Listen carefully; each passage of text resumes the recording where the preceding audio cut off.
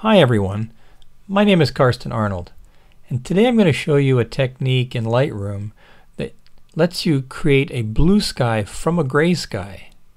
Now that's a technique that I use quite often to liven up the picture, make it look like it was shot during the daytime. It's not going to be 100% perfect because you can't quite emulate all the light that's hitting the ground area and the rest of the buildings in this particular shot, but it gets you pretty close. And if you shot, landscape or architectural work and you shoot on an overcast day, this is going to be a constant problem. Now, you can definitely do a sky replacement using Photoshop, but that's a more involved technique, and if you don't have that particular skill of being able to blend multiple images together, then this is a pretty quick and dirty and easy sort of way of doing that. So in this particular image here, what I've got is a pretty overcast sky, you can see, and the foreground it's pretty flat. So we're going to be able to not only fix the flat look of the foreground, but we're going to put a nice blue sky in here. Now let's just take a step back and think about the type of files that you would have to shoot to create this. If you're shooting in JPEG, this is simply not going to work for you. And the reason being is that a JPEG file just doesn't contain the same amount of information in the highlights and in the shadows to be able to do this technique properly. So you really do have to shoot this in RAW.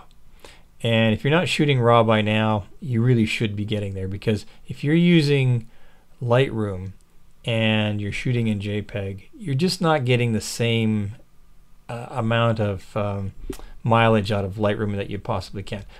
If you're shooting in RAW format, you're going to get a lot more detail, you're going to get a lot more that you can actually work with. So that's a separate argument, and well, I don't have to go there anymore. Okay, so what we're going to do is we're going to create a blue sky effect in this area, and to do that we're going to use the adjustment brush.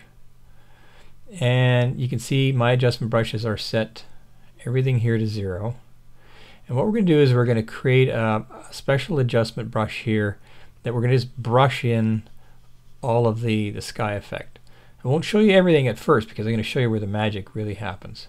First thing I'm going to show you though, however, is, I'm just going to back out of this for a second, and I'm going to show you how much detail there actually is in here. So to do that, I'm just going to take my exposure slider and I'm just going to darken the image, and you can see the amount of detail that's actually in the sky here. There's quite a bit, and we're going to use that to create the blue sky. What's going to happen is the areas that are the darkest in here are going to become the blue parts, and the little lighter areas in here are going to become the white puffy clouds. Now that may seem confusing, but you'll see in a moment what I'm doing here.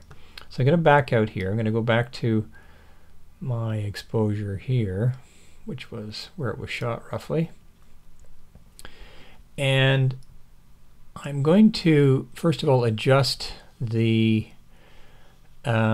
foreground in here so that it looks a little bit more brighter, like it was shot on a bright sunny day.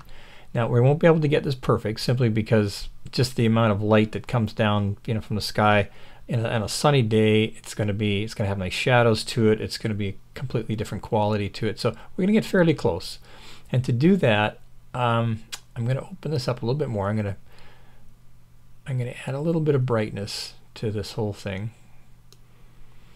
and I'm going to increase the contrast a little bit, because typically on a bright sunny day there's a little bit more contrast. The shadows are open about as far as I want to go. I might want to open up the shadows a bit here in the tone curve as well, just a tiny little bit, and to me that would look more like it would be on a nice sunny day. So what we're going to do now is we're going to take our adjustment brush. I'm going to create one. Just click on that. Opens up the adjustment brush palette. And I'm going to change the size of my brush to fairly large.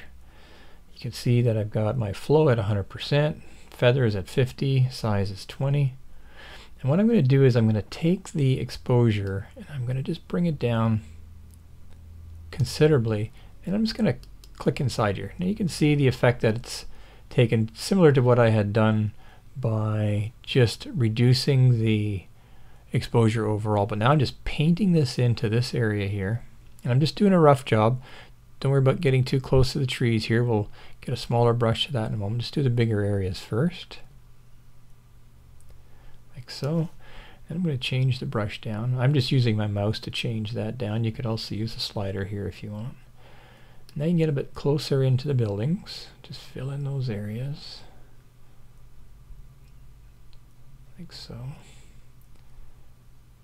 little bit closer in. Don't worry about going over top, because we'll fix that, and I'll show you how to fix those mistakes in a moment. Then you can make a smaller brush and just get into those little areas where we can show some sky coming through the trees here a little bit. Click a few times in between the trees. You don't have to worry about being too accurate with this, because we're not going to keep the same exposure value. It's a little bit on the dark side, so we're going to fix that. But we'll fix it after we add some color to this. And that'll be the little hidden gem there. You'll see where this whole effect really takes place. All we're doing right now is we're just darkening up the sky detail just to get a little bit more definition out of these clouds. And then we're going to turn that into a nice blue sky with some cloud detail in it. Okay, closer to the buildings there.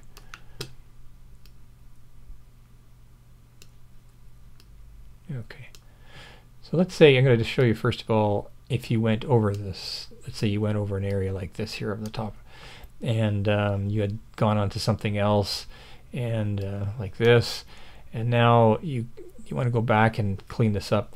Then you go over here to the erase tool, click on that, and then you've got some separate sliders here for that. I'm just going to make that really small, and I'm just going to go over that and erase that little overlap there, like so. That's good enough. Okay, so before we add some color to this, I'm going to use this dehaze slider.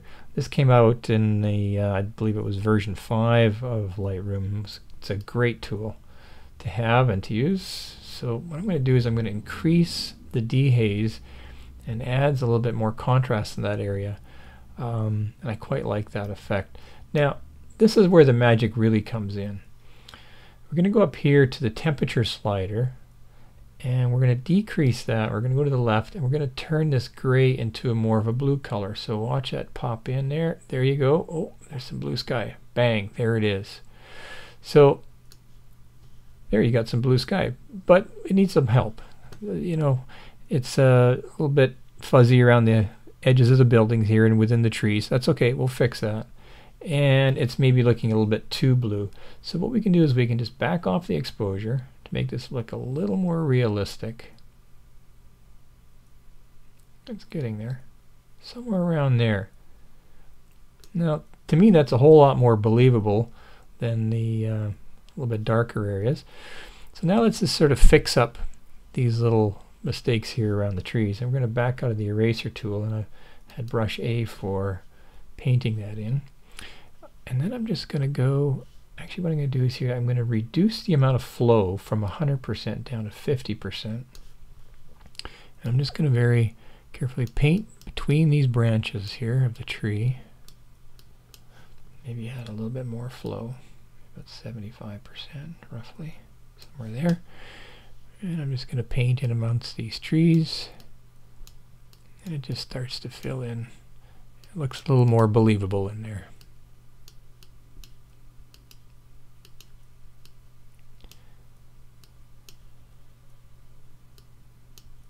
Go around the branches here, through the trees a little bit. A bit closer to these branches. You get the idea.